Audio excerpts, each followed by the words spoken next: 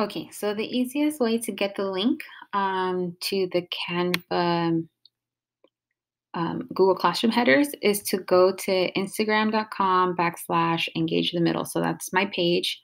If you do it from your computer, it's easier to do it than if you do it from your phone. So click on my link tree, which is the link in my bio, and you'll click Google Classroom headers with Canva. So I'm going to click that.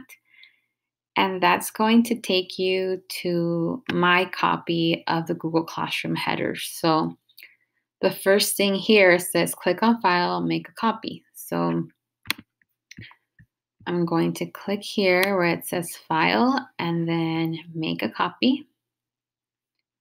And now it's going to say copy of Google Classroom headers. That means that is your copy and you can do whatever you want to do to it.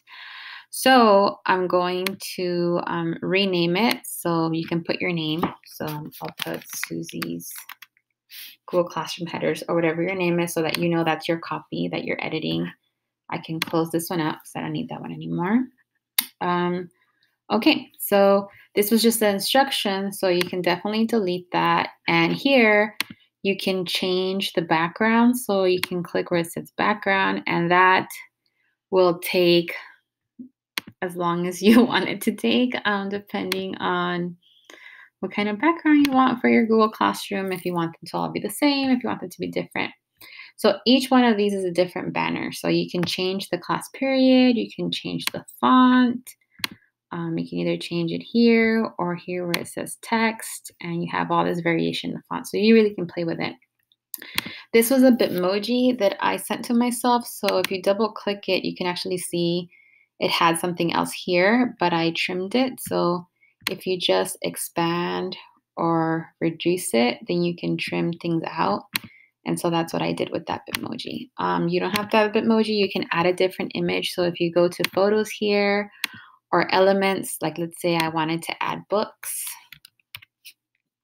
then I can just add books. I usually go with the free stuff. I could add books instead, whatever you want. So, all right, so let's say this is what you want. So I'm going to download them. Now, I can either download them one at a time and then upload them to Google Classroom, or I can download them all at once and then choose them from a file.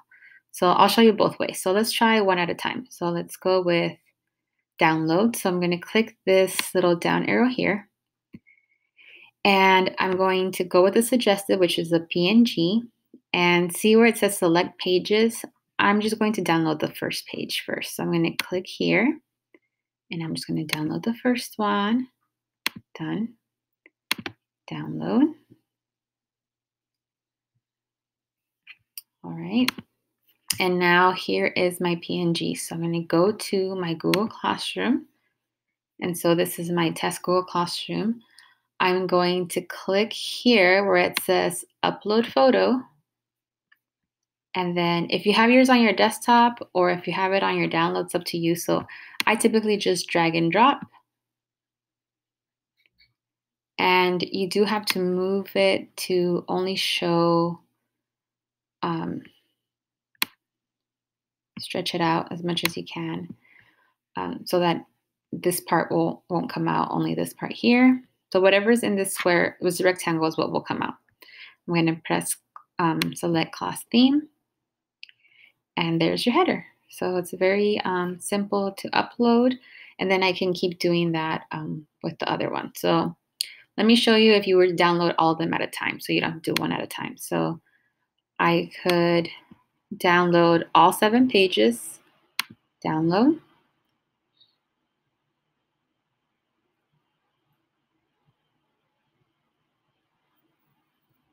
Okay, so it's downloading. So it's a bigger file, so it takes a little while to download.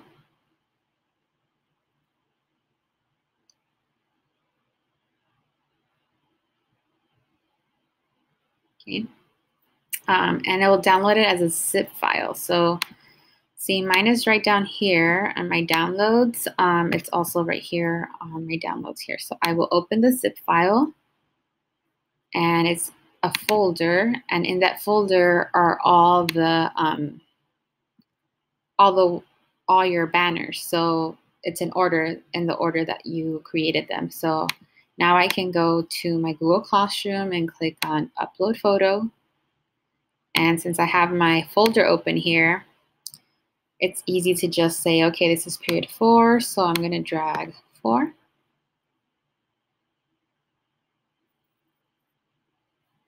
And move it to the end, stretch it out as much as I want to stretch it out, select.